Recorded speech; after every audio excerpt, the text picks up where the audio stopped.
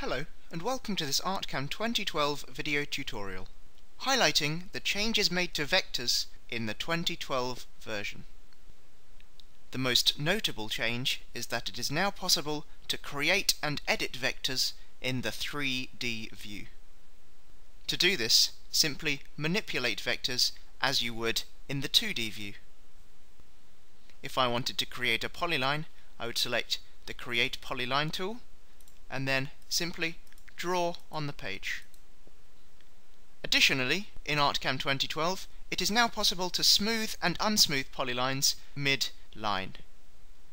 If I want to smooth the next part of the line, I can press S or select Draw Smooth Polylines in the Polyline Creation tool settings, and then click on my page. If I want to unsmooth again, I can do the same thing. Either select Draw Smooth Polylines or press S on my keyboard. And you will see now I am drawing jagged polylines.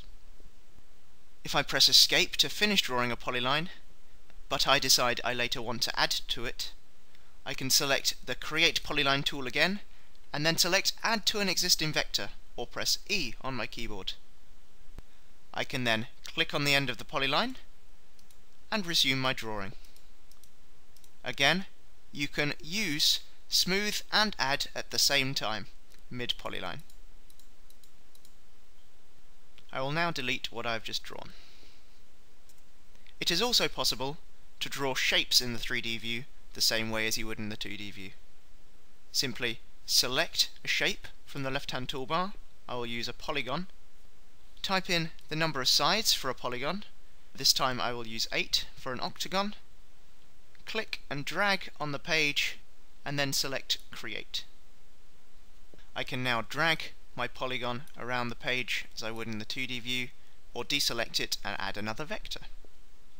If I return to my Create Polyline tool a second, and deselect Add to an existing vector, I can start a polyline as normal.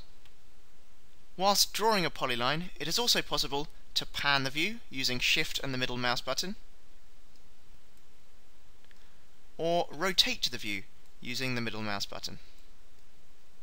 From an angled view, I can still draw polylines as normal. If I make a mistake in drawing a part of my polyline, I can press the minus key on my keyboard to move back to a previous part of the polyline. If I press the minus key once, it deletes the part that I just drew.